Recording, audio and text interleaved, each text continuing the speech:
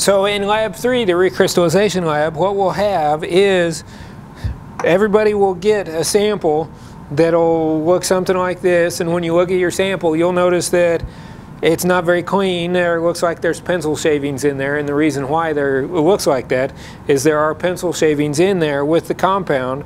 And all of the compounds in lab 3 that are used in my organic lab are all a nice white compound, so you can tell that none of the samples are very pure when we start. So what you'll do is weigh out about 1 gram to 1.5 grams of whatever unknown you were assigned, and the unknowns in my lab are all the first digit. It always corresponds to what the lab number is. So this is lab 3, unknown D. So make sure you write down the whole unknown code for your unknown. But what you'll do is get out 3 Erlenmeyers from your drawer. One of them will be filled with water. One of them will have a very small amount of water, just 5 mils or so in it. And in that one you'll add your 1 gram, 1.5 grams of unknown into it. And then the other one will have about 5 mils. And in it, you'll put on top of it a funnel, and in the funnel you'll flute some filter paper. And for fluting filter paper, what you do is fold it in half and give it a good crease. Fold it in half and crease it real good, and then fold it in half and crease it again, and keep doing this till you can't fold it in half anymore. And what you're doing with this is making it so that when you set it inside the funnel, it will not sit against the edge of the funnel, and the fluting will hold it out away from it. Now this one filter is too tall, so I need to cut just a hair off of it. So we'll fold it up and shave just a little bit off the top so it fits underneath my watch glass. So we flute the filter paper and set it in there, and then it stays away from the funnel so that we end up getting it to filter throughout the whole filter paper instead of just at the very tip of it. And then on top of that, put your watch glass and get all of this to boil. And what you're doing with the sample with the watch glass on top is getting the filter paper to heat up to the temperature of the boiling water, or the liquid that you're going to be recrystallizing from, so that when you pour your sample on it, it flows through the filter paper, because the filter paper is warm, and collects down in the flask you want to collect it in. If your filter paper is cool, what will happen is as you pour it in, it'll crystallize out of the hot solution as it cools off on your filter paper, and then you have a larger mess on your hands that we have to deal with to get it off of the filter paper so you can get it pure in the bottom.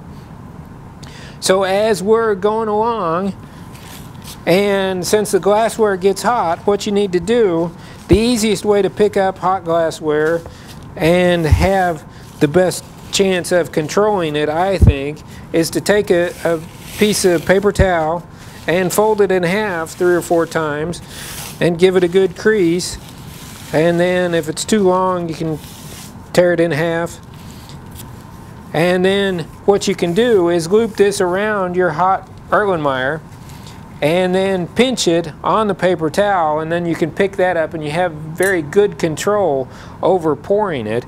And you can pour this hot liquid into your flask that you have your sample in to get it to dissolve in the boiling water.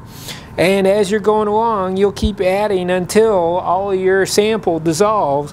Now your sample, remember there are pencil shavings in it, and the pencil shavings won't dissolve, and the graphite from the pencil won't dissolve. All that will dissolve is the compound.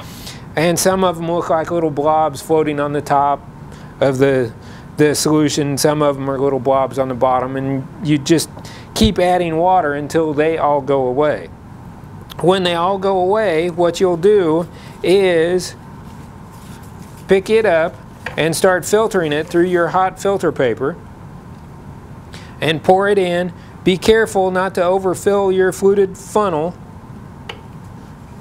with keeping the watch glass on the top of the funnel and keeping your flask that you're filtering from on the hot plate so it all stays hot. filter it through.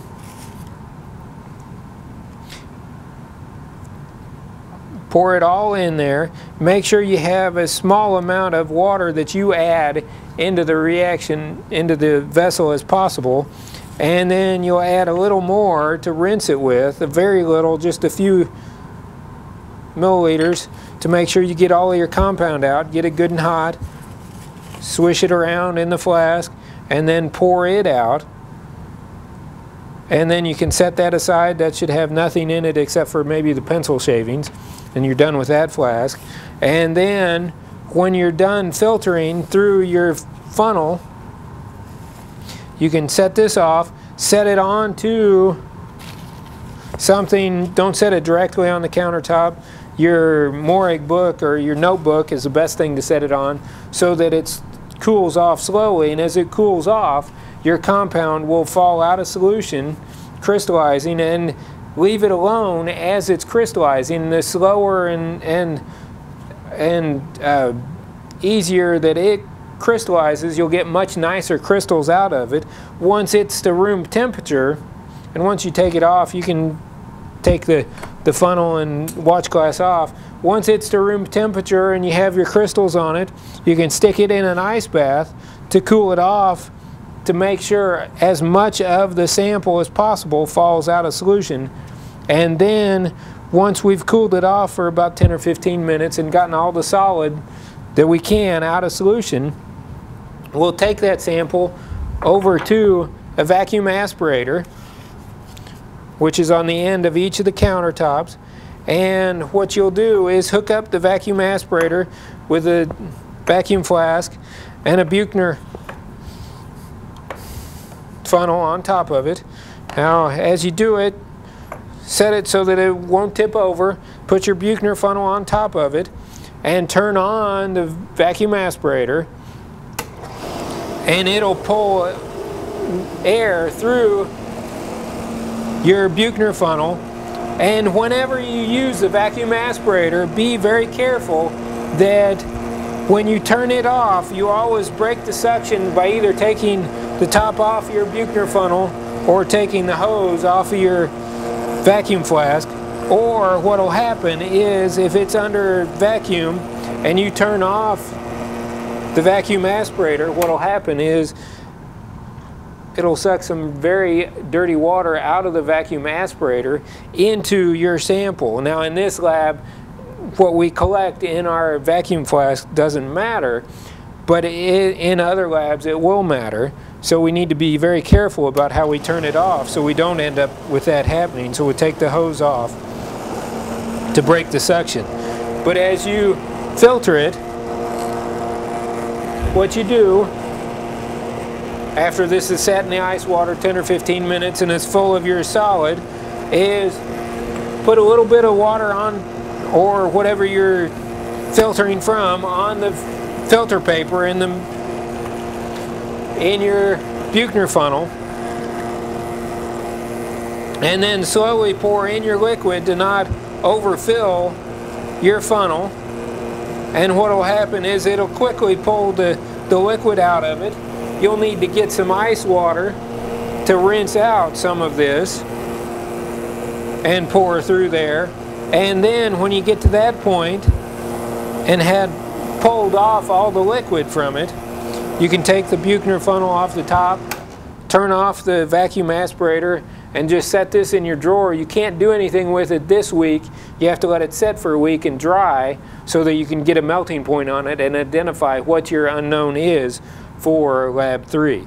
So you set that in your drawer, and then next week you'll come in and do a melting point on it as you have time with the lab that you're doing next week. And that is all we need to do for the recrystallization lab number 3.